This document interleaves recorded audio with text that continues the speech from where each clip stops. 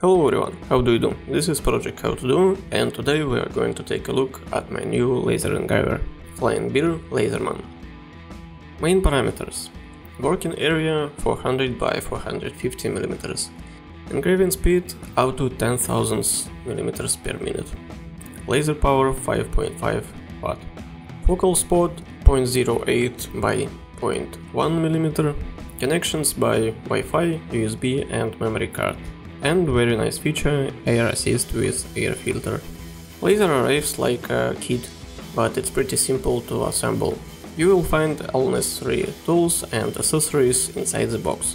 Besides the laser itself, you will find safety glasses, pack with USB cable, USB to microSD card itself, spare air filter, roller attachment for making engraving on round objects, some test materials, basswood, plywood and metal keychain.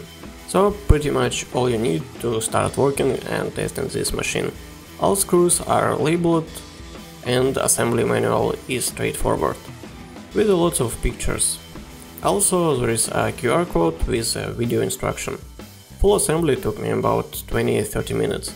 When you turn on the laser, you will see this menu. First step, I would recommend you to go to Wi-Fi settings and connect it to your network. After that, you will see the IP address. Enter it in the browser on any device in your network and you can operate the laser remotely. Next up is settings.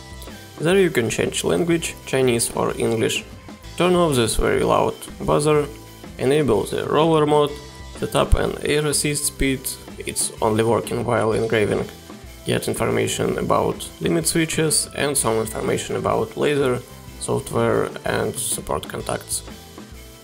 Next up is move.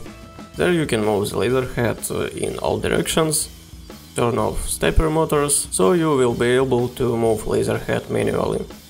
Also you can turn on the laser with different power and run it to the home position. The last step is engraving. There you can choose a G-code, store it on the microSD card. Before engraving you have to set up the focus distance. It's pretty simple. In the accessories you will find this small piece of metal, just place it on top of the engraving surface, loose the screw, lower the laser head and tighten the screw. While you're looking at the working laser, let's talk about connections. As I mentioned before, you can run this laser from USB, Wi-Fi or memory card. All of those methods are working fine, but there is one point. The air filter only works when starting from a memory card. I contacted FlyingBear and asked maybe I missed something, but they said there is no way to turn it on remotely. I really like the air filtration, because right now I live in a tiny apartment and don't want all around me smell like burning wood. So what I come out with? I make a G-code in Lightburn software and instead of running directly from Lightburn, I save it as a G-code file and transfer it to a laser with an online interface. Then I run this file from a laser itself. Also let's talk a little bit about images I'm using. All of them were made in AI called Stable Diffusion. It's very simple, you just describe what you want and it creating images for you. I'm playing with this AI for a couple of months and decided to make a YouTube channel with tutorials, so if you're interested in this, welcome. Back to the laser. There is a very useful program called MKS Laser Tool. You can use it to update firmware on the laser, convert G-code to some kind of faster G-code. I don't know how it works, but laser reads converted files much faster, so I recommend to use it. Also you will need this software to calculate a roller travel resolution. Let's try the roller. For this you will need to plug wire from the roller to the Y-axis. In Lightburn everything as usual. Then I use MKS laser tool to convert G-code, open it as a text.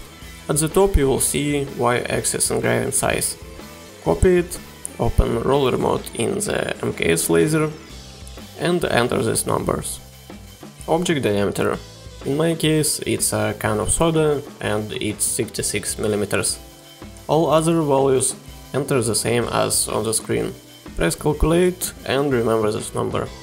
Go to the machine, open settings, roller mode, turn it on and enter the number you calculated. Choose the file, position and engrave. So what can I say about this laser? I like the air filter, it's really working. I cannot say there is no smell at all while working, but it helps a lot. Like the cable management, like the laser model, despite it's not the most powerful one, but small laser dot make it possible to engrave metal. Also I like the price. For 300 bucks it's a pretty good machine. Only one downside I found is software. I would prefer to make engraving in one program and engrave directly from PC with working air filter, or at least have an ability to manually turn on air filter.